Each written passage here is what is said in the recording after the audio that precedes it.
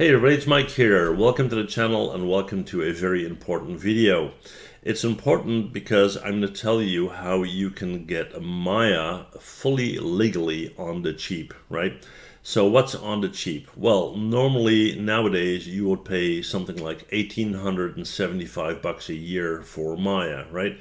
Which is a hefty price, and a lot of people have walked away from Maya for that reason, right? They can no longer get the student license because they graduated. They can't afford the $1,875, so they're kind of forced to move away to software packages like Blender and other alternatives, right? But if you love Maya, then you might want to find a way to continue working with Maya, but do it legally. Now, luckily, there's a thing now called Maya Indie, right? And let's jump to the tab here, Maya Indie.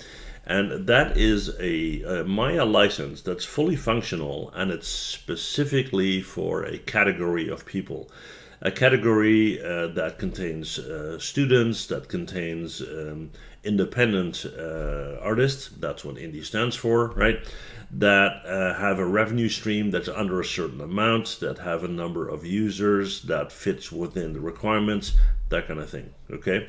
So let me just jump to the tab here, Are You Eligible? And I can show you. So what are the criteria? Well, your annual gross revenue from creative works has to be less than 50,000 euros a year, which is the equivalent of about $50,000 a year, right?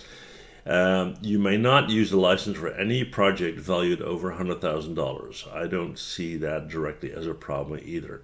Now, you might say, but what if I'm working on a project because it's been hired by a studio? Well, there's a chance that you can use their licenses, and they would have a quote-unquote normal license, right? Only one license subscription can be used per user or organization. So if you are a small studio owner, you have, let's say, 4 artists, you cannot have the indie license used by more than one person or one per organization, okay? And I would say these are not big of a problem. This one right here, offer is available in these countries. That's something you need to check out. I know that a lot of countries are in here. USA is in here, Canada's in here, UK, the country where I'm at, it's all in here, so no worries. So instead of $1,875, you can buy Maya Indie, and you would pay, let's see what the price is.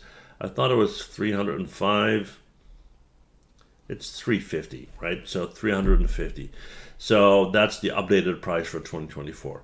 Now, I'm not going to buy it because I already have Maya, but hey, there you go, right?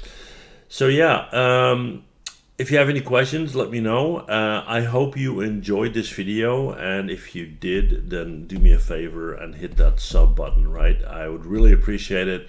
I have this number set in my head of 200K subs at some point in time, so you would really make my day if you did that, right? Okay, that's all for me. I'll put the link below to the whole Maya Indie thing, and yeah, check it out. Maybe it will work for you, all right? Thanks for watching. See you guys in the next one. Bye.